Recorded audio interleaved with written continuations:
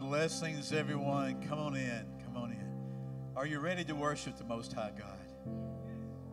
I know you are. I know you have been from the moment that you arose today and you realized that the Lord had granted you another day for His power and for His presence.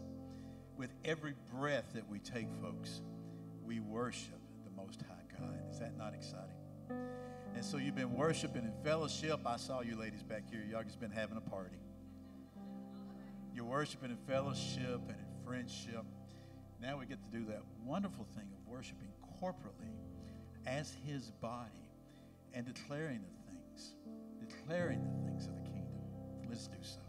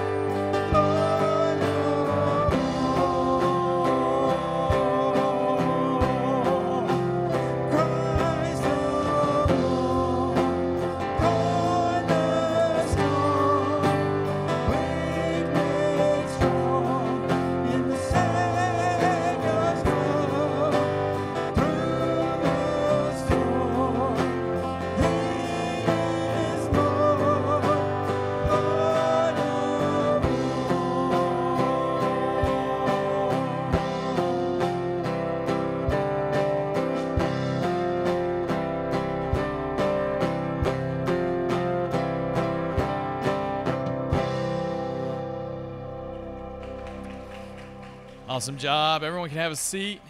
Thank y'all for coming out this morning. I know y'all are dying to go to the Mum Fest, so thank y'all for being here. We appreciate it. Welcome if this is your first time visiting with us. We would love to meet you out at the welcome tent. We have a gift that we would love to give you and to be able to answer some questions that you might have about Union Point Church. Our mission is simple. We're a family of local churches on mission to lift Jesus and others in Eastern North Carolina. And we're going to do things a little bit different here for this announcements. I'm going to go over some announcements really quick. I got a huge list. I'm going to hit some important stuff, leave out some other stuff. Exchange, that's our youth ministry. High school meets tonight, 6:30 to 8. Middle school, Wednesday, 6:30 to 8. And then we're moving on. Lift and Treat. We have a packing party coming up for that Wednesday at 6:30. If you have time available to come out, help us pack up candy, all that other good stuff. We're also asking for donations for canned Pepsis, just canned Pepsis. That's it, just plain old original canned Pepsi. We would love for you guys to donate that because we give one out to every person that night as well. Ascent is Wednesday, October 25th at 6:30. It's a time of worship. We have dedications and baptisms coming up. That is on November 5th. If you have a child who's never been dedicated, we would love to partner with you as believers, as brothers and sisters, in dedicating that child to the Lord. Also, if you are a believer, you've put your faith in Jesus, and maybe you've never been baptized. We are commanded to be baptized. It's one of the things that Jesus commanded us to do.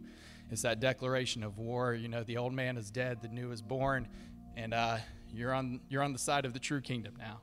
So we invite you, if you're interested in that, you can sign up in the apps. Tables Project is coming up. This is our ministry where we feed those who are hungry during the Christmas holiday. We are shooting for 200 boxes.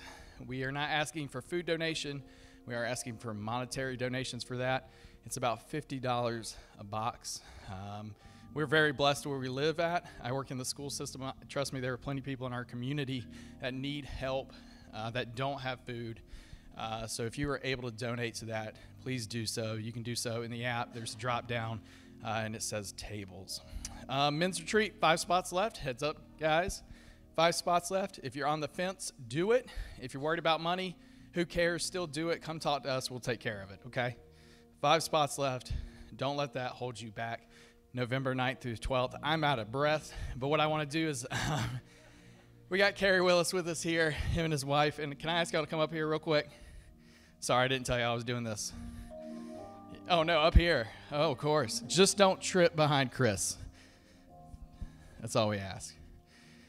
If you notice, we have a lot of people missing today. Just keep Mandy Van Dalman in your prayers. Her mom has recently passed away. We have a lot of people going down visiting with her right now. But I felt like what a great time it would be to anoint you guys and pray over you. If you have not been here the last couple nights, Kerry Willis has been doing our frequency conference as we try to dial back into the right things. And he's done this the last couple years that I've been here, and it's been a blessing to me. Every night, you know, you're tired from work, you're stressed out, you come in, and I feel like I leave blown away. And it's God using a man speaking through you. So thank you for allowing that to happen. Thank you for being the support and the loving person behind that. So if I can, my peeps up here, Dell's going to keep on playing. We're just going to anoint you guys. We're going to lay hands on y'all, and we would love to pray for you guys as you move along, okay? Dear Heavenly Father, first of all, thank you. Thank you for the fact that you see individuals like us, you desire us, and you desire to use us. So thank you for this couple standing before me, Lord. Thank you for your faithfulness to them and their faithfulness to you, God. Thank you for the words that you have given Carrie to speak to us, Lord. We just ask that you do so again for this final service, God. But I just ask that you bless them, that you do not hide your face from them, Lord, that when they seek you out, you will be ever present and ever clear to them, Lord, wherever they go.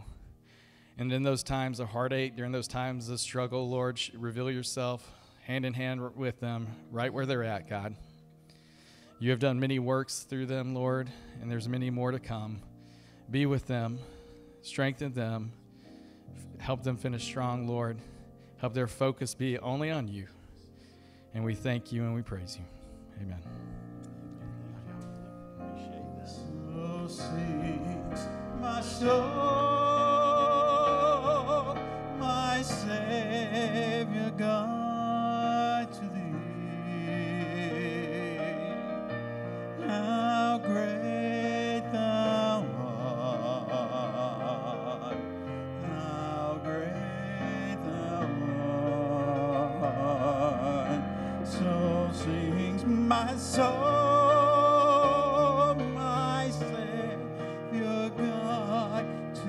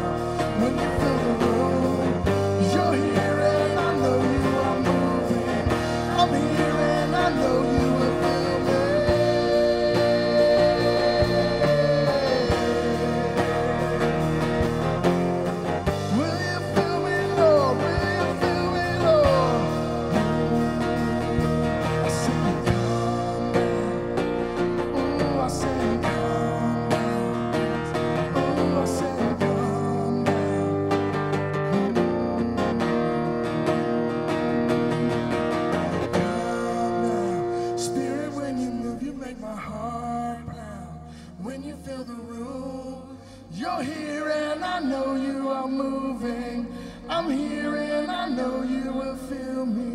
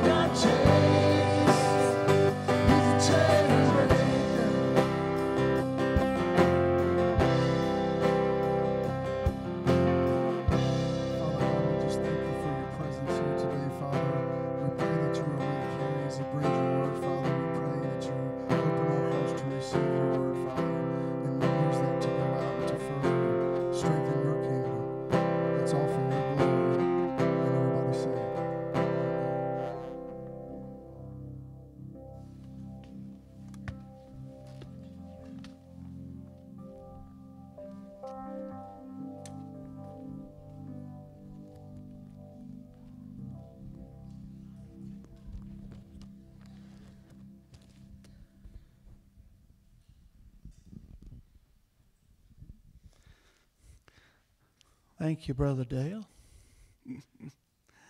10 talent guy there. Wow. Glad that the Lord gets to have all that talent for his glory. Dale and Meemaw. I think they got double duty this weekend. Or maybe it's quadruple duty. Thank you all for showing up. It would just be a sound check without you. Speaking of sound check, I know some things about your worship band that you don't know. Do you want me to tell you? I knew you were curious. They really are dedicated. My RV's parked right there. And before my alarm went off this morning, I was awakened by the bass drum and the bass guitar. They were getting ready for y'all. And they wanted to bring the best, most excellent worship they could for the Lord. And I said in the first service, one thing I know about Union Point, when it comes to worship leading, you have no B team. Everyone's A team. And that's a great gift to the Lord, but to the local church. So we're grateful. I told Chris last night that I'd like to take him on the road with me.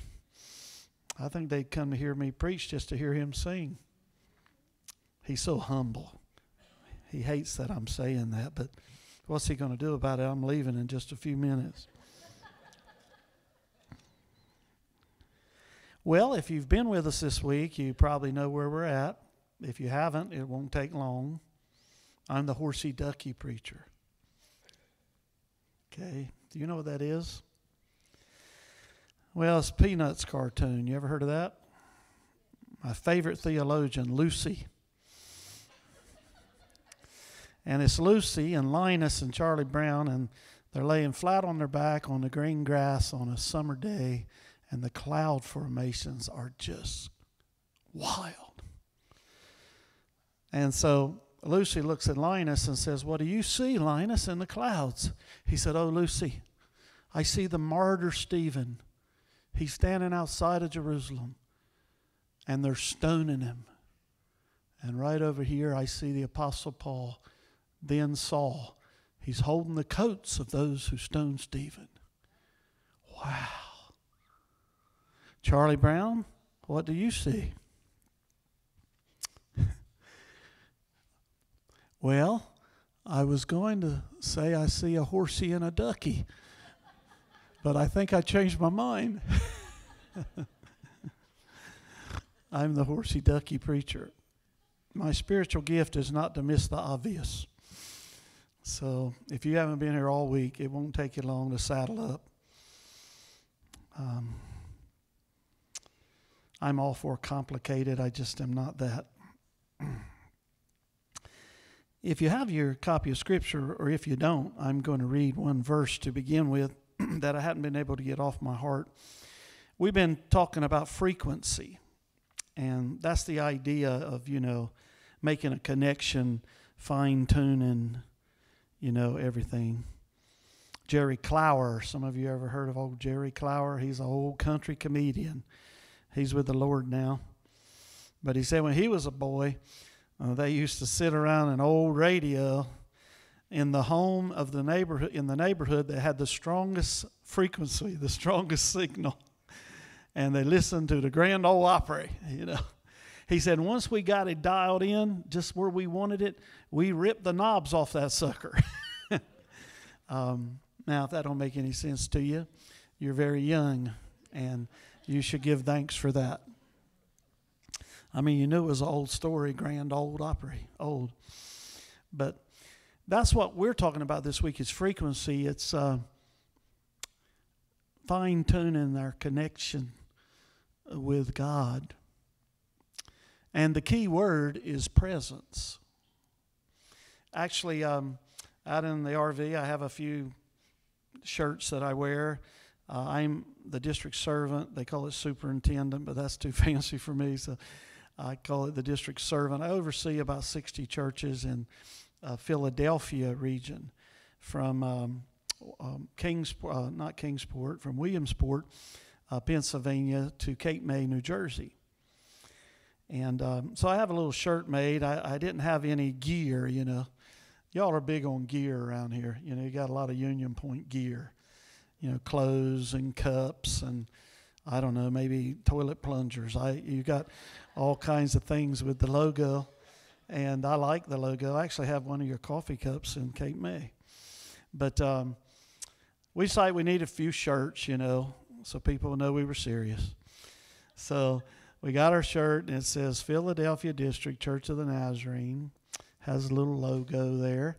And underneath it has my 3 favorite words. Presence matters most. That's the frequency. It's the presence of God with and within us. Now, in the Old Testament, God is beginning what He's after ultimately. And most always in the Old Testament, when it comes to the presence of God, it's God with His people. And that's wonderful, but it gets more gooder in the New Testament. When Pentecost happened, that was the day when the Holy Spirit came down to Jerusalem and moved within the believers. And that's what God was after in the Old Testament.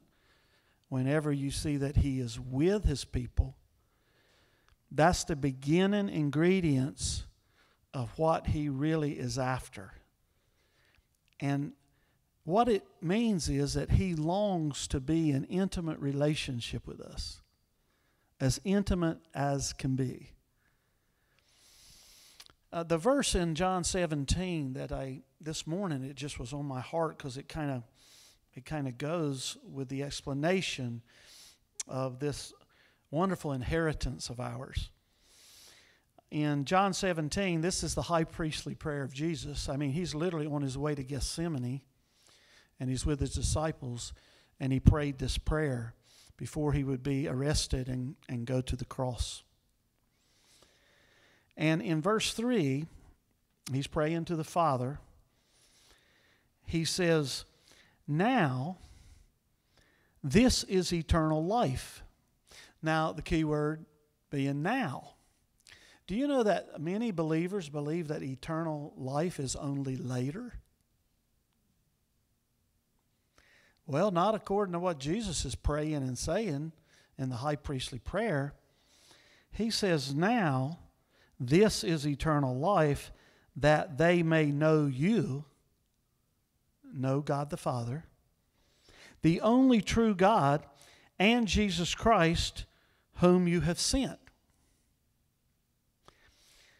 So what Jesus is saying to us is that once we know God, and it's a little bit of a riddle because Jesus has already said in John 14 and verse 6, Jesus has said, "I am the way, the truth, and the life, and no one comes to the Father except by me." So we can't know the Father unless we know the Son. That's the riddle. But what He is saying is that if we know the Father through the Son, eternal life is already ours. That's important. If we could get that in our mind and receive our inheritance. So, my mentor, James, he lives outside of Nashville. He's 84, still preaching every Sunday, still doing revivals. I want to be like him when I grow up. He's sharp as a tack. And I told him, I said, "James, if you go before me, I'd like to have a brain transplant. I'd like to have your brain put in me." He is that sharp. He called me a while back and he said, "Kerry, you know, at my age, I'm thinking a lot more about dying." I said, "Well, I understand that, James, because I'm the oldest I've ever been. And I spend more time thinking about dying as well." He said, "But the Lord kind of rebuked me." I said, "Oh, He did?" "Yep." He said, "That old dying thing is like stinking thinking, I believe, to God. He doesn't like me dwelling on that." And he said, the other day I was in John chapter 11, and I was kind of pounding this whole dying idea. And he said, God asked me, he said, "James, do you actually believe you're going to die? Why would you believe a lie like that?" And he said, "Read what I said to Martha." And in John 11, he said, I am the resurrection and the life. And, he goes on to say, whoever believes this will never die. That's what Jesus said. And he said, I began to saturate in that idea and asking the Holy Spirit, to explain this to me. What is it I'm missing? And he said, the simplest way I can say it to you, Carrie, is this what I sense the Lord saying. James, shut up about dying. You're not going to die. You're simply going to leave. He said, now, Carrie, I don't know about you, but I'm more excited about leaving than dying. I don't know. He says, now, this is eternal life. Not later. Now, this is eternal life, that they may know you, the only true God, and Jesus Christ whom you have sent. Do you know God now? The other piece of that is if we don't know God now, eternal life will escape our grasp. We know this, but we don't think much about it. I had a favorite candy in high school. It would pull the fillings right out of your teeth, but I kept eating it. I had a good dentist. And that candy describes what is being said here. I didn't know if they still made it, because at my age I need my fillings, and I've quit eating it. But I figured they didn't even make it anymore. I was on the interstate the other day, and this big semi passed me, one of the prettiest semis I've ever seen, and it was painted with this candy logo. So they're still doing well. Maybe you've heard of it, Now and Later. I got blessed when the truck passed me, not because of my memory of that candy and how good it is, but that eternal life is not later, it's now and later. It's both and. But the only way we can have eternal life is to know God. Now, there's a difference. I fear many church people know about God, but they don't know God. Not this church. I'm talking about other churches, when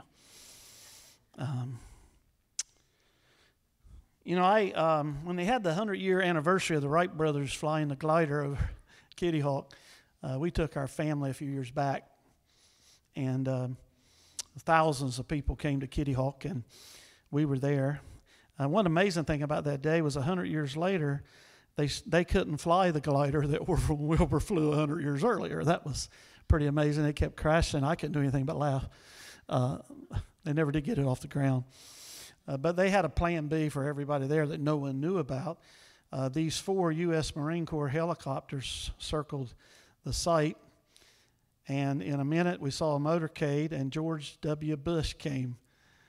Nobody knew he was coming. And I don't care what political flavor you are. Maybe most of you are no political flavor now. But when the commander-in-chief comes with those 4 Marine Corps helicopters, it's a pretty moving event. I'm telling you. Everybody's wondering, which one's he in? But George W. Bush came to the platform and gave a beautiful speech, and I was back in the crowd. Now, if I were to see George W. Bush today, maybe he's painting a picture of a hound dog or something. That's what he does now, paints. And I walked up to him and said, hey, President Bush, I know you. He'd say, huh? Well, I was there that day in Wilbur and Orville memory, and he'd say, well, I don't know you. See, I know about him, but I don't know him in intimacy. He wouldn't say, hey, Carrie, how's it going? We don't want to have that kind of relationship with God. Scripture, it keeps me kind of awake at night. Nothing really keeps me awake. I sleep sound. My wife says that I fall asleep before I actually put my head on the pillow. It's a little tiny bit of an exaggeration, but I sleep well. But if I'm having trouble sleeping, if there's a scripture that keeps me awake, Jesus was sharing the Sermon on the Mount, Matthew 5, 6, and 7. And at the end, in chapter 7, he's bringing that message to a screeching halt. And he says something like this: not everyone who says, Lord, Lord, is really godly. And then he goes on to say, in that day, that final day, many will say, Lord, we did miracles in your name. And we prophesied in your name. Now, in that context, prophesy equals preaching. We preached in your name. Do you know that I have preached in his name for quite a few years now? And then he goes on to say, I never knew you. And in the New Living Translation, the 1996 edition, the way he ended that paragraph, I never knew you, away from me, depart from me. The things you did were unauthorized. Now you see why it would keep me awake. That I would spend my whole life preaching in the name of Jesus, and at the end, he would say, I never knew you. And all that stuff you did was just a waste. I mean, maybe some others came to know me through what you shared, but, you know, the things you did were unauthorized. What he's accenting is that he doesn't want to be the God we know about. He wants to be the God who knows us intimately and we know him intimately. Actually, that's what he's after. That's in the Old Testament. He started this idea of being present with his people. But that was not the end game. But God is a patient God, because God is love and love is patient, you see. So he started way back there in Genesis. I mean, even in the Garden of Eden, in the cool of the day, he walked with Adam and Eve. He was with them. But he wanted so much more. That was just like the engagement, you know. He wanted to know us. And the only way that he knew that would be possible would be if he could place his presence within our lives. Not just be with us, but move inside us. And that's why I say with great confidence, and I think sometimes I tick off church people, but I can't help it. I don't do it intentionally. Mainly, Jesus is not looking for followers anymore, because that's with him. We're separated. He's in front, we're behind. That's good. I have nothing against following, but the inheritance is more gooder. It's not ultimately what he's after, especially since Pentecost happened. He's not mainly looking for followers, he's looking for sanctuaries, tabernacles, temples. Do you know the definition of all three of those? The dwelling place of God.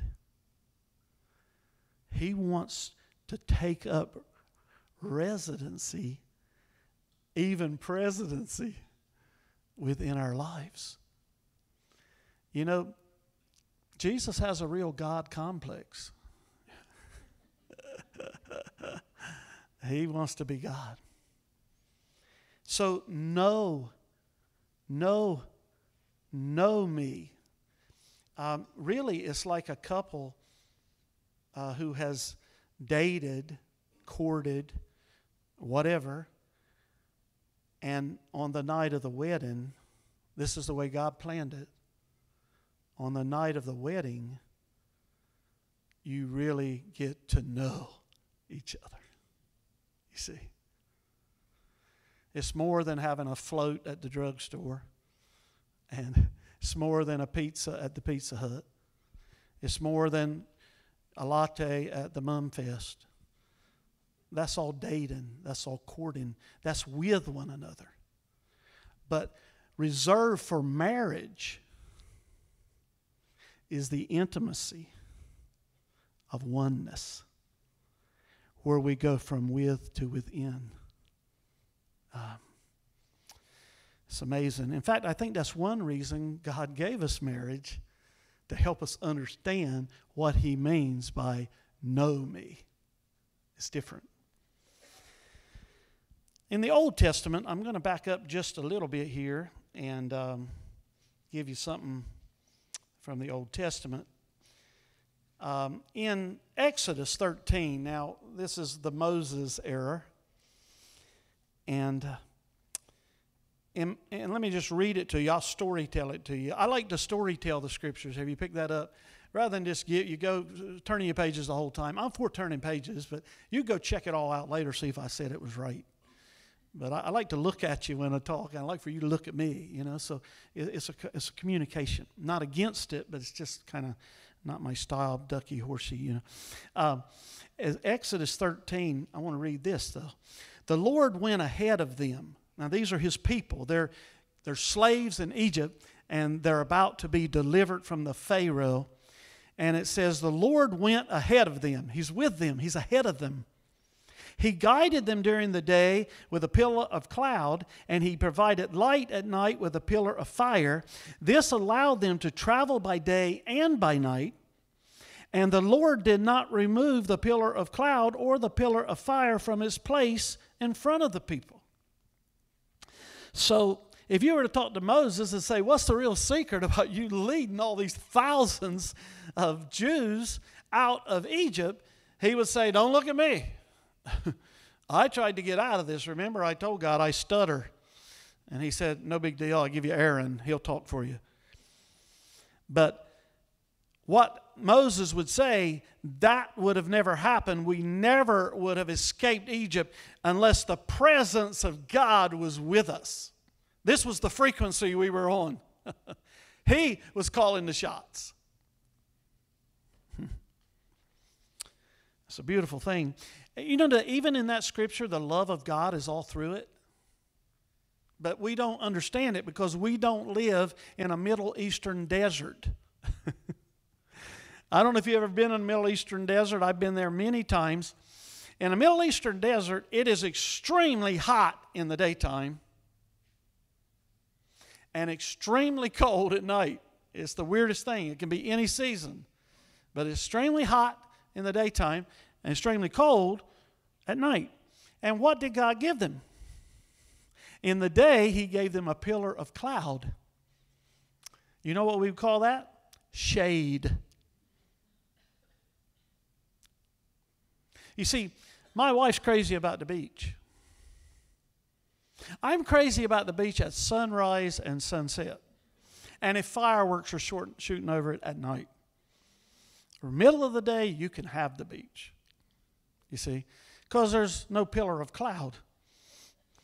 But I love my wife, so I want to be with her, and, you know, we're one and all of that. And I don't want someone else at the beach trying to pick up my main squeeze, you know, so I need to be there.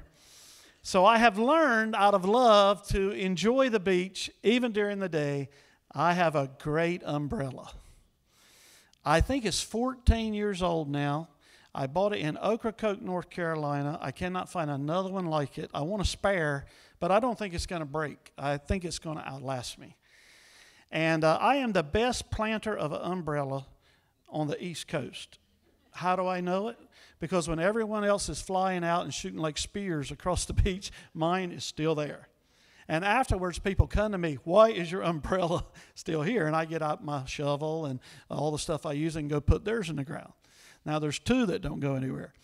What I'm saying is I have to have shade by day in order to show love to my wife and to be present. God gave a cloud during the hot days in the desert to his people because he loved them. And his presence, where he's present, his love is present. At night, you know where I'm going. I wish you didn't. But it's very, very cold. And he gave them a furnace. Fire. I mean, he heated the place up wherever they went. And when he moved, they moved with him, you know. It was just, they had this oneness. It wasn't all that God wanted it to be yet, but he was starting to court us, starting to tell us what he wanted. Yeah, I know, it's pretty good. I can't get over it either. And then in Exodus 33, now they've been, out there for a while. Listen to this conversation. I guess it's time to move again, and God is going to engage Moses. And in Exodus 33:14, the Lord replied to Moses, "My presence will go with you, and I will give you rest." Have you ever heard that before in the New Testament? Come unto me, all of you who are weary and heavy burdened, and I will give you rest.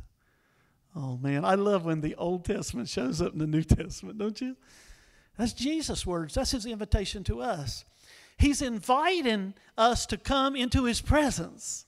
Come unto me. Oh. And God, in the Old Testament, he's saying, he's doubling down on his promise. He said, my presence will go with you and I will give you rest. And then Moses said to God, if your presence does not go with us, do not send us up from here. That's a nice way of saying, if you're not going, we're not going. God, these are your people. That's what he's saying. I agreed to partner with you, but don't you forget, these are your people. And the whole time Moses is leading God's people through the wilderness, at the back of the group, there's a Back to Egypt committee forming the whole time, It's like church. Same idea. That group that wants to go backwards. They don't want to go forward. They want to go backwards. And so I tell pastors when I counsel them, since your pastor's not here, I'll let you in on it. He's at a funeral today, in case you're wondering. I say to pastors, when it gets really difficult, just go to God in prayer and say, God, your church has a problem. What are you going to do about it? He loves that. Because his presence, we're dependent on it still, just like Moses was. If you're going to lead God's people, you better not do it apart from the presence. It's going to be a real mess. And then in verse 15, then Moses said to him, if your presence does not go with us, do not send us up from here. And then in verse 16, Moses still talking, how will anyone know that you are pleased with me and with your people unless you go with us? What else would distinguish me and your people from all the other people on the face of the earth? Moses on to something. That's not changed. Do you know the only convincer, if we claim to be a Jesus believer, the only convincer that we belong to him, the only convincer is his presence in our lives. I have never met anyone who came to Christ because they lost an argument with me over theology, over what God wanted for their life. But I have had people who sensed God's presence about me or within me, and later they told me what drew them in. That's not about me, but it's about me being a sanctuary and his presence dwelling in me. And often God will do that kind of thing, not even let you know what he's doing, because then he gets the glory, you see, and then later on they will remind you. Well, what do you mean? What's a story about that? Well, I knew you'd ask, so I have one. Her name is Annie. How do I know? Because I love a Chinese buffet. I think that the marriage supper of the Lamb, that the Chinese are going to be in charge of the food, the menu. And we had a little Chinese restaurant there in Harrisonburg, Virginia, where we lived. And China Jade. And it became my favorite place.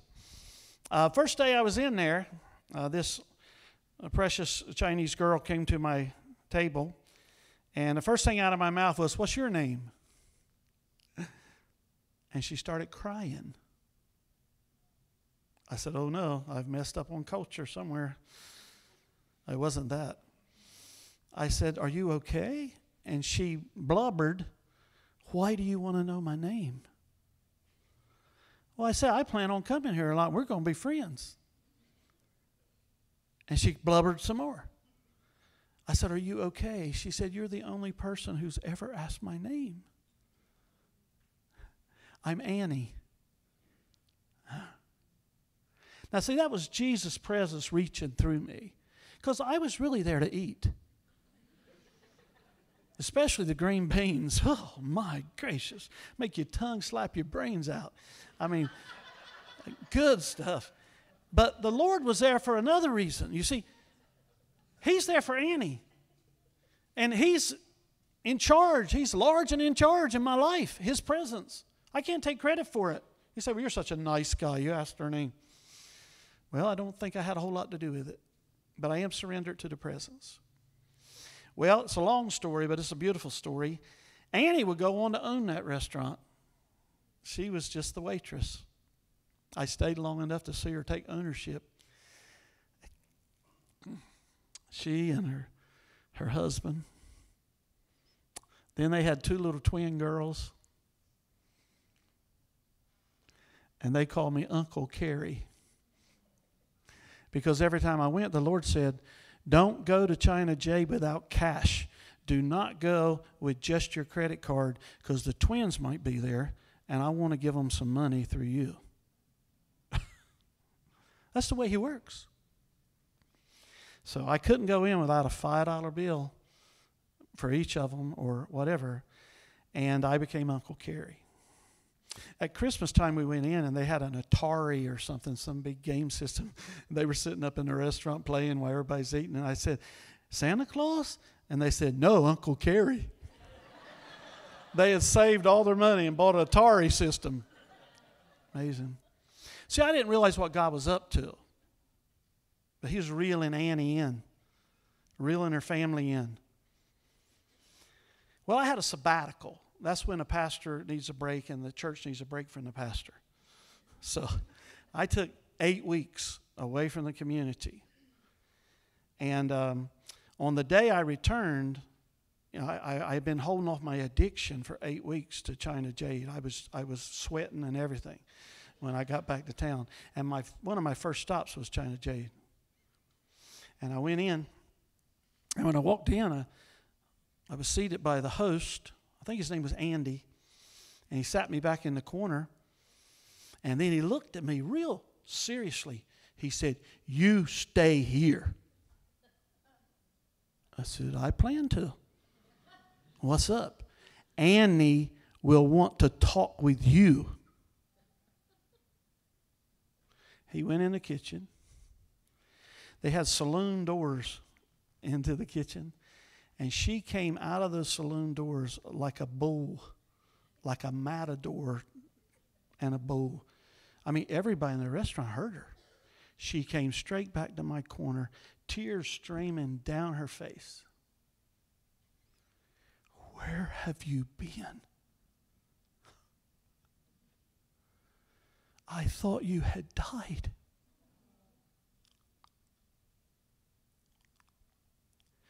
Whole restaurant's listening. "Don't you ever leave town for more than 2 weeks. You tell Annie." She's in third person now. "You tell Annie."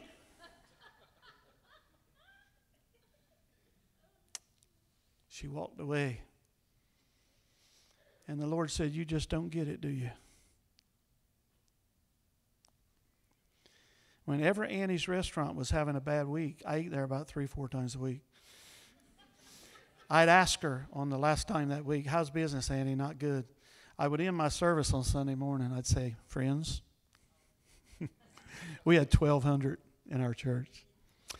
"My friend Annie's going to need a little help." And by the time I got to the China Jade, there was a waiting line of nothing but people from our church. And Annie and her husband and kids had to move back to China. It broke our hearts. She came to the table one night, Kim and I were in there, and started weeping and told us that their parents were sick and they had to go home. And they didn't have money for the airfare. And our church took a love offering and flew them all home. You know, I never won Annie to Christ myself. I never had that opportunity to pray the sinner's prayer with her. One day she was trying to learn English, and I did take a chance. So I said, I think I can help you. And so I got a Bible with English on one page and Mandarin on the other. And I planted that seed in her life. I wonder what's happened in China by now. That's been at least 10 years, maybe more. But the presence of God in Annie's life was undeniable when we came. It was something she had never experienced. So I have to leave it in the Lord's hands, you know. I believe I'll see Annie in heaven, because the Lord touched her a whole lot through the likes of me and many others who came to love Annie because Jesus loved her. That's just an example of what I'm saying. That's the strongest thing we got going, is the presence of God in our lives.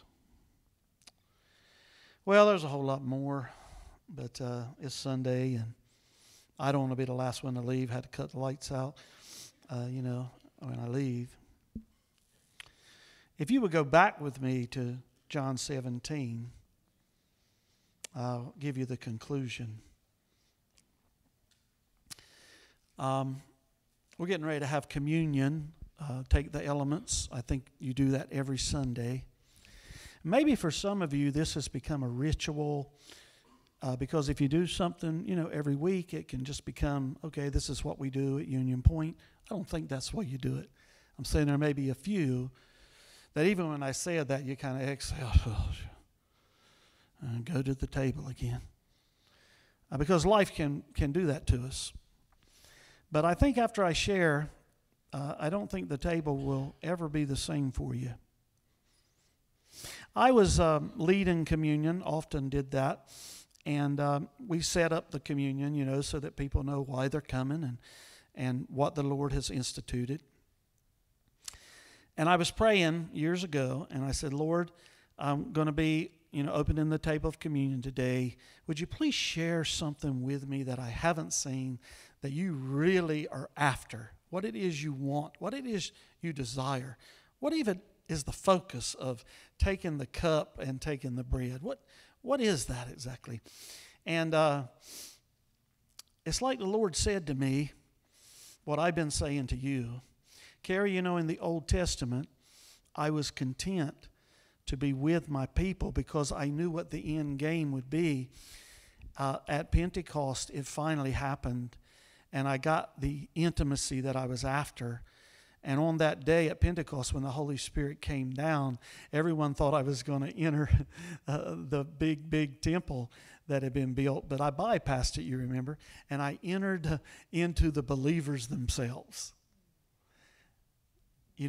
I've been God in a box before. That was in the Old Testament, the Ark of the Covenant, God in a box, God on a box. And I've been there, done that. I was willing to do that back then, but now and forevermore, I will be known as God in a body. Your bodies. It's what I've been after.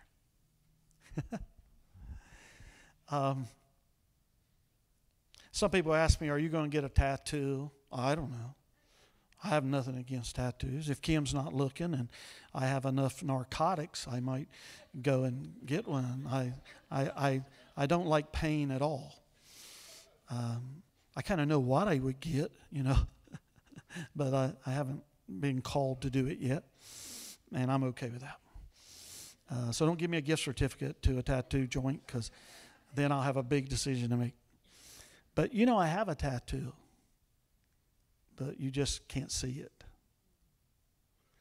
It's an inside tattoo. It marks me. That's what a tattoo does. It marks you. The tattoo that I have is the presence of God. That's what marks me, is His. I've had some people say, well, I want to get one tattoo in case I die, people know it's me. If I get, die in a a stampede at a rock concert or whatever. You know, they're trying to identify people. I want to have this little butterfly behind my ear, you know, whatever. My daughter called me one time from Virginia Beach. She was just barely a teenager. She'd gone with a friend, and she loves a rat on my cage, you know. And she called and she said, "Dad, I just want you to know before I get home, I'm getting a tattoo." I said, "Well, honey, get a pretty one." That was it. No fight at all. She's just like me, scared to death of pain. She came home with one of those ones that washes away in a week. She got a little butterfly. It was a pretty one. But she was messing with me, you know, trying to rebel and all that. I'm like, fine with me, get a pretty one. Tattoo. And my daughter were to call me today and say, "Dad, I'm going to get a tattoo. Which one would you most desire that I get?" I said, "I most desire you get the invisible one." And I'm not saying she doesn't have it, because she's walking in the light. But I want you to have that one that marks you as his presence. That's the undeniable tattoo. So I'm asking the Lord, you know, what about the communion elements? And in John 17, I've already told you that's the high priestly prayer of the Son to the Father. It's a prayer from beginning to end. It's my favorite chapter of the Bible. And when you get to the very end, as I'm praying, asking the Lord to help me, He led me here to give me in 7 words what communion meant to Him, what it was all about. Here are the last 7 words of John 17 in the New International Version. Jesus speaking to the Father, telling the Father what He wants, that I myself may be in them. Hang with me for just another minute. All of us have been in this room since we walked in, and the communion elements have been with us. A counter here, a counter there, a counter there, a counter there. But in a few moments, we're going to go New Testament on those elements. They're going to go from with us to within us. And that's what Jesus said in His prayer, that I myself may be in them. Not with them, within them. That's intimacy, my friends. The biblical word for that is holiness. When a holy God takes up residency and presidency within low-class housing like us, I don't understand why He would prefer to dwell in us rather than that ornate temple that Herod built for the Jews. But I think I have a hint of why. He wants us more than we want Him. He is the pursuer in this relationship. Lord, we're going to take the elements here in just a moment at the Union Point Church in New Bern, North Carolina. We've been all week on this trajectory. I'm still not done, but I have to be done. I have to finish. I mean, the bookends of what you want, Jesus, begin in John 14, end in John 17. In John 14, you talked about that you will go to prepare a place for us. And if you prepare a place for us, you would come back for us, that we also may be where you are. I mean, there's something about our presence that you're crazy about. And we don't understand it, but we are so indebted because you desire us more than anything. Intimacy with us. And then you bookend that with that I myself may be in them. So Lord, would you help our desire to match your desire? that we would want what you want more than we want anything. And that is an intimacy that the world cannot deny. When we go out and we encounter those who are lost and broken, that there would be someone, not something, someone about us, other than us, that draws them in. C.S. Lewis said, for those who think holiness is dull, once you meet holiness for what it really is, it is simply irresistible. Lord, make our lives irresistible to others because you have become the essence of our lives. And that can't happen until we desire to not just know about you, but to know you. And today, these elements will serve as our altar. And I think I've given the people enough to pray on. It's a simple prayer. Lord, I want what you want. I don't want to just know about you. I want to know you. I want you to know me. And when others encounter me in some way, I want them to encounter you. And then my life will not be about my performance. It'll be about your presence. So draw me into your heart as close as you desire. Make me one with you. And then let me go out into a world and share the inheritance with them. Begin with my family, and then with those I work with or go to school with, my neighbor. But Lord, it's okay if you just put me in contact with complete strangers.